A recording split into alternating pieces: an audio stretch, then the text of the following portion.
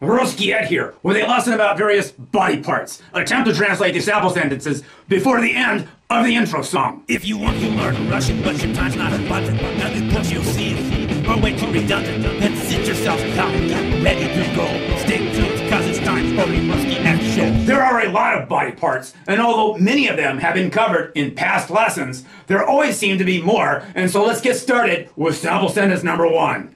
She trimmed her fingernails. The focus word here is nogotь, and nogotь means nail of the toe or finger.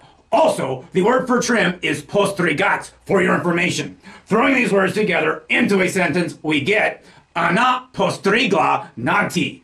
By the way, we could also include свои in this sentence if we want to, like this. Она постригла свои ногти. The second sample sentence goes like this. He injured his hip. The important words for this sentence are повредить, which means to injure, to harm, to hurt, or to damage, and бедро, which means hip.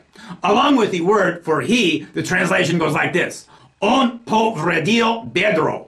Again, we can throw in a свой, своя, своё, or свой, but it is quite unnecessary. In this case, своё would fit into the sentence, and the resulting sentence would go like this. Он повредил своё бедро. Now for sample sentence number 3. He has a tattoo near his elbow. The focus word here is локоть, and локоть means elbow. The word for tattoo is татуировка. By the way, along with a couple other words, the translation goes like this. У него татуировка возле локтя. Moving on now to sample sentence number 4. Her shoulders were sunburned. 2 words we need for this sentence include плечо, which means shoulder, and загорец or загорать, which means sunburn or just to tan. Along with the word for her, we derive the following translation. Ее плечи загорели. And finally we have, she saw a pimple on his neck. The focus word here is шия, which means neck. Another interesting word, which we need for this translation, is прыщ, which means pimple.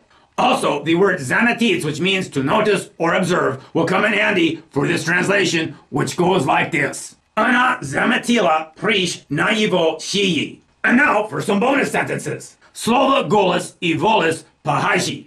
And слово голос и волос созвучны both mean the words for voice and hair are similar.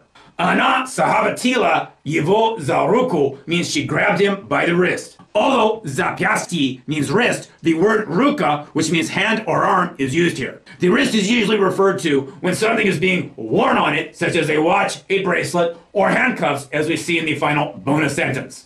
Наручники защелкнулись на его запястьях means the handcuff snapped around his wrist. The focus words for this lesson include ноготь means nail, бедро means hip, локоть means elbow, плечо means shoulder, and шия means neck.